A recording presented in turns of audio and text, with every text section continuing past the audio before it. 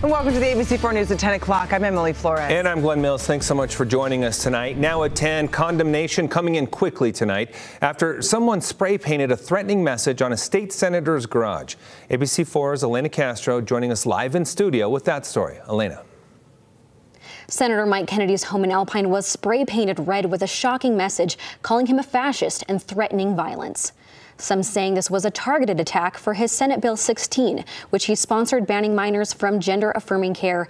We spoke with Gail Ruzicka, president of Utah Eagle Forum, who calls this a threat against Kennedy.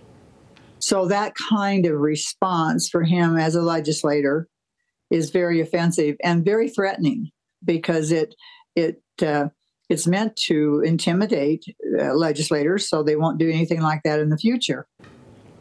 We received a statement from Equality Utah reading in part, "We want to make it clear that Equality Utah condemns these tactics in the absolute strongest terms.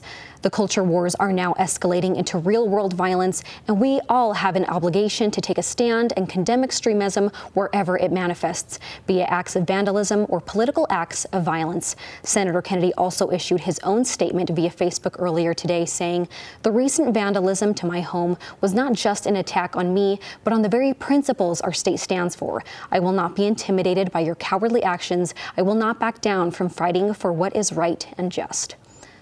According to police, they received the call this morning around 7:30 a.m., alerting them of the offense. Officers are still working to find out who did this. Back to you. Elena, thank you.